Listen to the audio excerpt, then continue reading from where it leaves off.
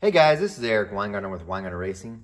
Today's video is a product review video and it's over these Afr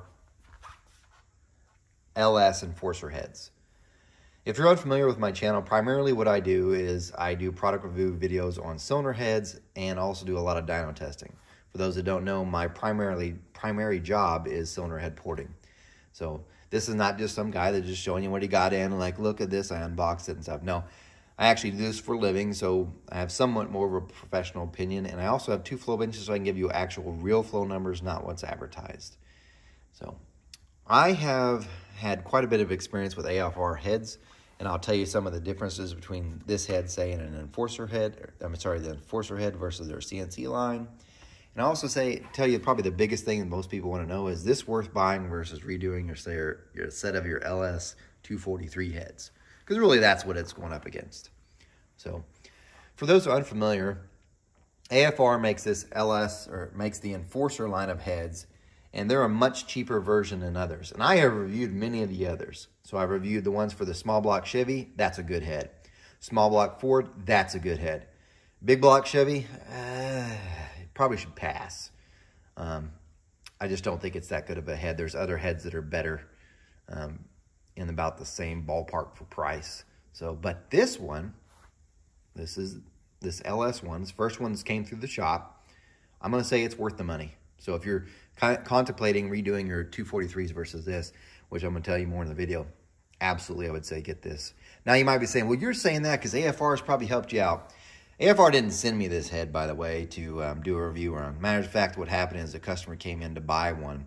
And that's the only reason why it's been here. And that's why I haven't reviewed another one before now. So no one's paying me to say any of the stuff you're saying. It's strictly my opinion, and it comes from with no one trying to line my pockets as I'm doing this. So anyway, one of the questions that gets asked a lot is what's the difference between the Afr enforcer and say their CNC heads, whether it be small block Chevy, big block Chevy, even small block Ford. Really, what's the difference between the enforcer heads and they're better heads? Why are these cheaper and the other one's so much more expensive? So let me explain, and please listen closely to me when I say this, because every time I do one of these videos, some of you hear half of what I say, and then you put something in the comments that's already been explained. So just listen closely to me. The Afr enforcer heads are cheaper because of the amount of time that Afr has to use on the heads. And here's what I mean. A lot of Afr heads are cast in China. Not even just the enforcers, some of the others too. So if we do the small block Chevy, for instance, the small block Chevy, most of them are cast in China. Most of the LS heads are also cast in China. The small block Ford, most of those are cast in China. The only one that I could say at the last checking that wasn't cast in China was the big block Chevy lines, which, by the way, seems to be the one that has the most problems with their castings. So what's the difference? Because you're already like, I can have people saying, typing right now, no, they're made in America. Nope. Listen. On the Afr enforcer heads, what happens is these ones are not just cast in China. Every other piece of a machinery hole that's done on this casting is done in China. Here's what I mean. So in China, they'll be cast. They'll drill all these holes. They will, sorry, I'm trying not to cut my hand. They will install the guides. They will size the guides. They will do the valve job. They will drill all these holes. And then they ship them to Afr. When Afr gets them, they will put in quality valve train pieces and assemble them. So the only thing that Afr does on the enforcer heads is simply assemble them. Every other piece of machining that's done on this casting is done overseas. That's why this one's so much cheaper compared to the other one. So on their full CNC heads, I said they're cast in China. Now listen here. They're cast in China. So when Afr gets the heads, it's simply a blob. It's been poured into a mold. It has no holes. It has no guide holes. Has no seats installed, has no guides installed. It's simply just a blob of aluminum that's roughly in the shape of what they want it to be. At that point, when Afr gets it, they start the machining process. They'll put all their bolt holes in. They'll machine the water passages. They'll put the spark plug threads in. They'll put the guides in, they'll put the seats in, do the valve job, they'll do the CNC porting. And then they'll assemble them. So the only thing on the other heads that are more expensive that China does is simply cast them. After that, AFR does everything else. So all the machining, all the rest is done at AFR. That takes much more time, hence the reason why the CNC heads and those other lines of heads cost much more than the Enforcers. Because the Enforcers, all they're really doing is assembly. So there you go. Now, this might be also different. You're like, well, where does this design come from? Well, I can't answer that exactly, but I can give you a pretty good estimation. A lot of these AFR Enforcer heads, even this one, look a lot like a Dart head. So, and I'm not saying AFR bought a head from Dart and then sent it overseas and has cast. No, no, no, no. Long before AFR was even selling these Enforcer heads, other Chinese companies or other American companies were selling these Chinese castings. So, I don't know who did it, but I know it wasn't AFR because it was around way before they started doing it. But anyway, someone evidently had taken in Dart heads, several of them. I know the small block Chevy looks a lot like it. This one looks really similar, and so does the small block Ford. The only one that really doesn't is the big block Chevy, and that's probably why it sucks. But someone sent it over to China, and then China cast it, and been selling for years, and AFR picked it up. Now, before you're like, oh, that's crappy for Dart. You want to hear some irony? Here's the irony. Dart currently sells in their SHP line, which is also now cast in China, the copy of the AFR head. So it looks like this head, except for it's an AFR copy. So I know it's weird. AFR selling the knockoff of Dart, and Dart selling the knockoff of AFR.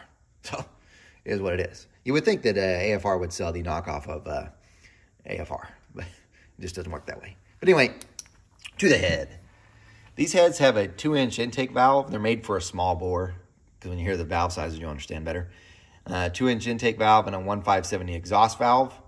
It's made more for like the 5.3, 4.8 stuff. It can obviously work on a bigger bore. And I actually floated on the 430 bore.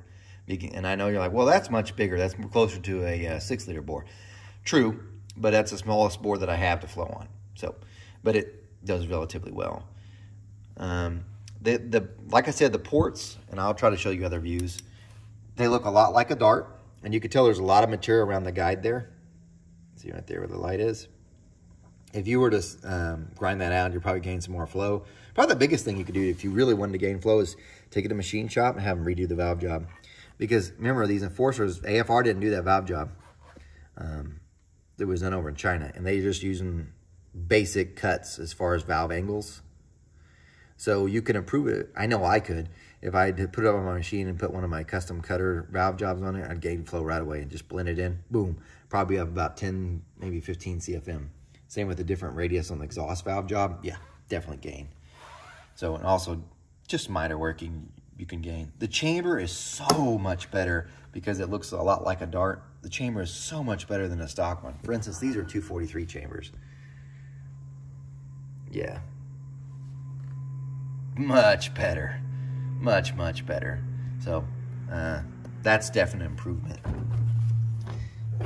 This is the intake ports, which you've seen already, but they're a cathedral design, so you can work with whatever you already have.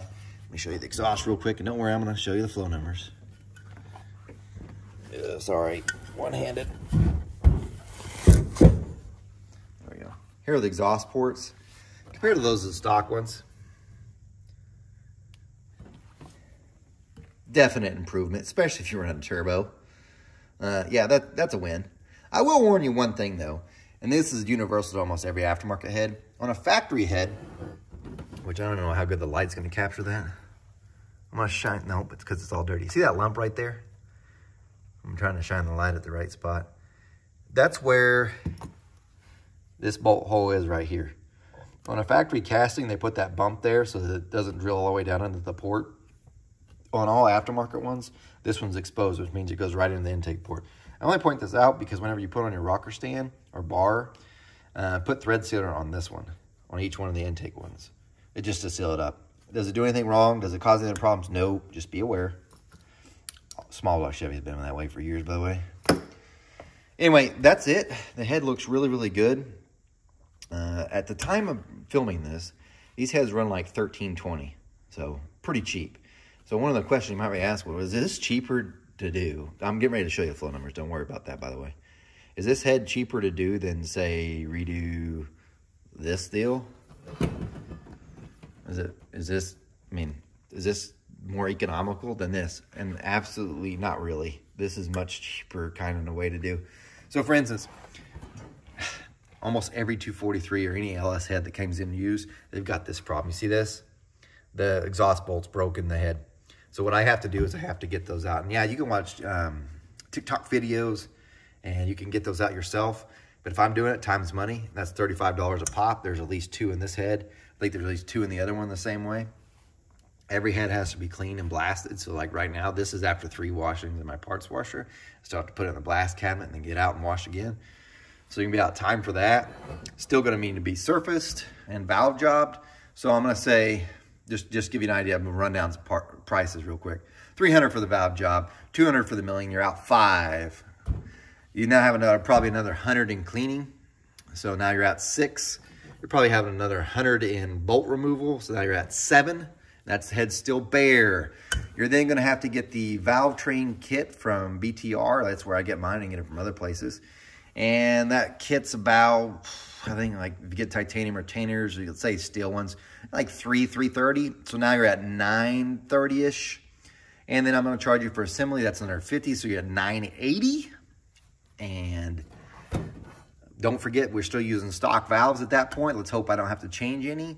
So you're at $980, and we don't even have the cost of the head in here yet. So unless you already own that head, let's say you went to Facebook Marketplace, you picked them up for $300, which would be a steal, you're now at $1,280, $1,320. And these, I promise you, out of the box, I'm going to show you the flow numbers in a minute, they outflow these. These only flow like 250s. This is higher, and you're getting ready to see the flow numbers. But what I'm trying to say is it's not economical to buy this head, redo this head, versus buying this one. And no, AFR is not paying me to say this. The only reason why these heads are even here is because the customer bought these from me. That's why I haven't been able to show any flow numbers for ones before, because none have just come through the shop. But it makes no economical sense unless you already own them and they don't have like bolt hole problems and you already own the valve train kit to not use these. And before you're like, well, I don't want to use Chinese, I think these are cast in Mexico, so pick your poison. You know what I'm saying? For sure, these valves that come from AFR are better than the stock valves, period. This is a nice 2-inch valve. It's got a big back cut. It's a quality valve. I mean, these are good. Very good stuff. This is a much better valve than factory. If you ever get a factory valve, pull out one of the intake valves. This is what we call the margin. See that little flat spot right here? Not where the seat's hidden, it's right here. Look how thick that is. That gives more strength to the valve. Now pull out a stock one. It's almost like a razor blade. Ain't nothing there hardly. This is the exhaust valve, a nice tulip design. Much better material and stuff than comes in stock. The valve springs that come with it are from Pack. It's pretty good. So, yeah, much better deal. But anyway, the thing you're really looking for is a flow number, so let me go ahead and show you that. Here are the flow numbers from this AFR LS Enforcer head. This is flowed on my Signs Digital 680 bench. It would flow a little bit more in the Superflow 750. I'm just not doing that. It takes too long. And 4030 bore, no exhaust pipe. Here's the numbers. So this is, like I said, no exhaust pipe. Flows pretty good, 272 at 5. It actually creeps up a little bit. So when I'm opening the valve to approach 600, about 520, 530, it got up to about 280, then it backed right up to 260s. 263 is what you get at 7, and it kind of backs up from there. And then starts creeping back up. Exhaust is real good though. Anyway, that's the flow numbers for it.